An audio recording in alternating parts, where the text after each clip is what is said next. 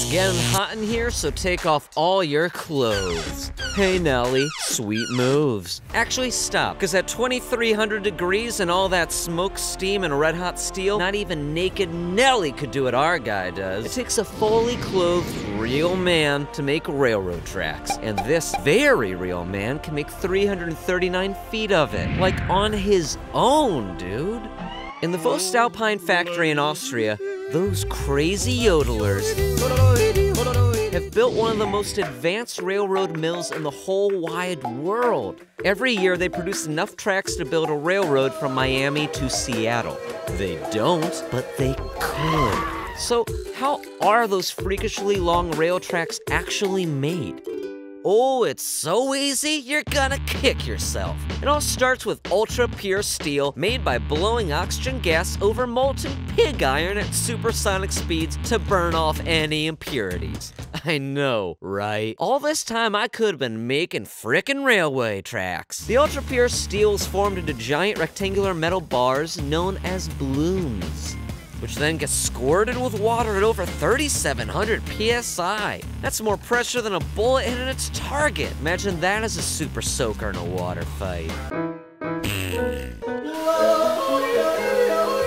Okay, maybe not. So the water jets strip off any iron oxide that's formed on the steel surface, leaving the bars of metal ready to be shaped into railroad tracks. Dude, it's just like making brownies. The steel is still over 2,300 degrees. That's hotter than molten lava, so you really don't want to touch one. You could seriously stick to it and sizzle like a big ol' wiener. And because it's so hot, it's also soft as shit. Soft enough to be passed back and forth through heavy rollers, which squeeze the rectangular steel into T-shaped tracks and stretch the rails out to 393 feet long. It's just like making pasta, big pasta, that trains can go on. It takes 10 to 14 passes to produce each length of track, and this finely honed machine never stops. High above, the master of, like, everything sends the 8-ton rail shuttling back and forth with a nonchalant flick of the wrist. It's just flick, hey machine, make train tracks. Get the timing wrong and he'd end up with the mother of all pile-ups, tons of red-hot steel bent out of shape.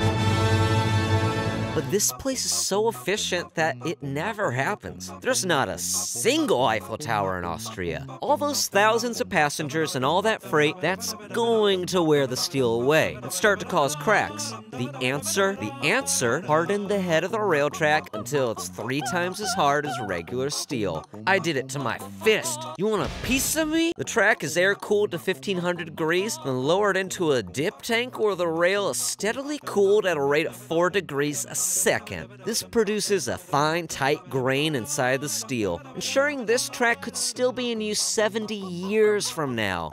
You still want a piece of me, huh? Once the steel is cooled to 140 degrees, it's passed through horizontal and vertical straightening machines, and 393 feet of railroad is almost finished. But nothing leaves here without a close inspection. Scanners check for surface deformations and hidden microfractures within the metal. Visual inspections double-check the computer's work, because there ain't nothing better than eyeballs. Once finished, there's just one more problem. Getting the tracks to where they're needed. The answer? To move them by rail, of course. Choo-choo, better be going now. Ha ha! Go on, get out of here, you crazy train fruitcakes.